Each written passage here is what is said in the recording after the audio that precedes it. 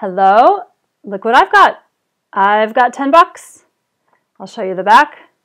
Is it real or is it fake?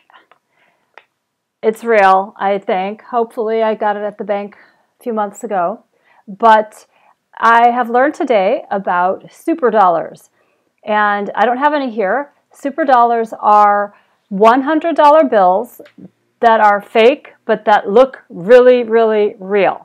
And they're counterfeit so well that authorities have typically had a difficult time telling them apart. You have to be an expert to really tell.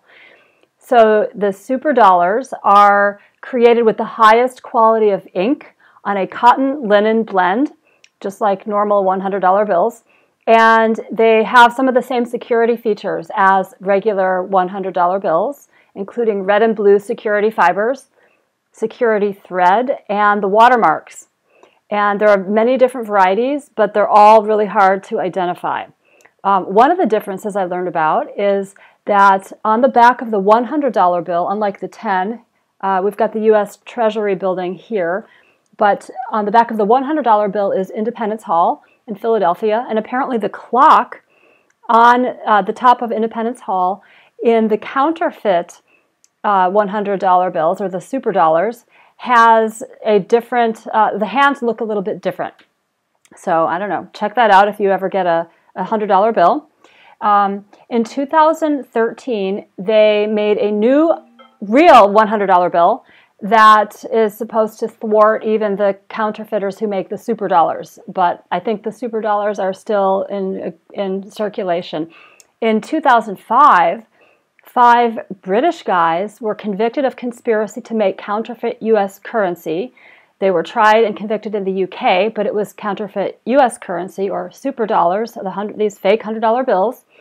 They said, the authorities said they recovered $3.5 million worth of fake $100 bills of excellent quality.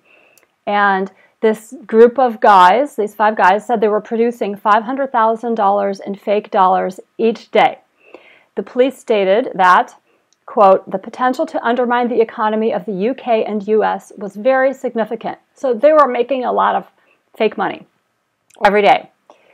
Where are the Superdollars now? They're probably in circulation all over the world, but there are some hot spots, and one of the main hot spots is apparently North Korea. The US government has confirmed that North Korea has passed off Superdollars in various countries, in its dealings with various countries, and that Superdollars circulate around North Korea and its bordering areas with China. And the U.S. Secret Service estimates that North Korea has produced about $45 million in Superdollars since 1989. And they make them supposedly at the Pyeongtaek Trademark Printing Factory. Other possible places where they make Superdollars are suspected to be Iran, Syria, and even the CIA is suspected of making Superdollars. I don't know how true all of it is. This is just the research I did today, but I did learn what a Superdollar is. I don't even have any real $100 bills, but hope you've learned something interesting. And as always, I'll post a couple links if you want to learn more about this. Take care.